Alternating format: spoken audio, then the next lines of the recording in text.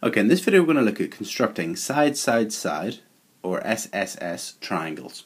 So whenever you've been asked to draw one of these, you'll be given a sketch of a triangle or even just a sentence, and it'll say construct a triangle of sides, and then they give you the sides. Here's an example. They could say construct or draw accurately this triangle. Okay, so that's what we're going to do. We're going to construct this. To construct that, you're going to need a pencil and a compass, like so, and you're also going to need a ruler, okay, and a piece of paper. So, the first thing I would do is on your page, I would start off by drawing the largest side of the triangle on the base.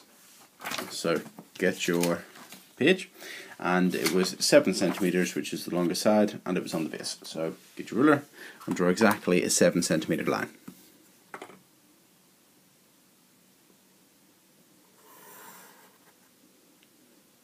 Like so.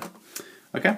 Next, now if we look at our diagram again, okay, we have got a 6 centimeter line and a 5 centimeter line. So let's start off with this 6 centimeter line. So what we're actually going to do is we're going to get our compass, we're going to set it so it's exactly 6 centimeters apart, like so, and then we're going to draw an arc from the end of the line.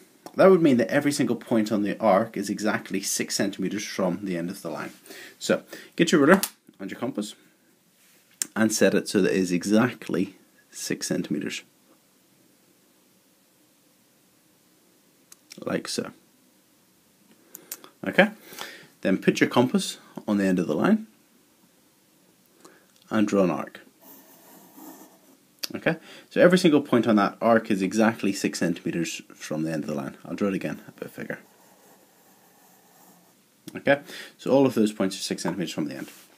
Now what we're going to do is we're now going to draw the other line. The other side is 5 centimeters, like so. So again, we're going to get our ruler and we're going to measure our compass and pencil, so it's now exactly 5 centimeters long,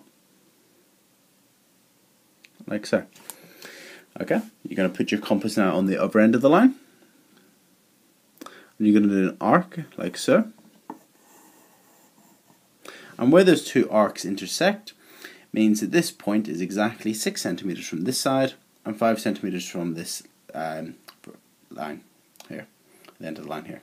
So what we're going to do is we're just going to join up the end of the line to the intersection point and then this end of the line to the intersection point, and then that will be your triangle.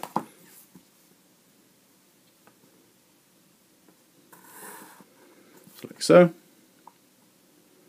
and like so.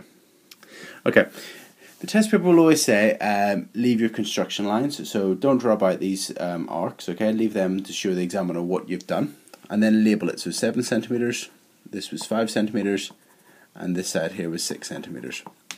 So there you've constructed your side-side-side triangle.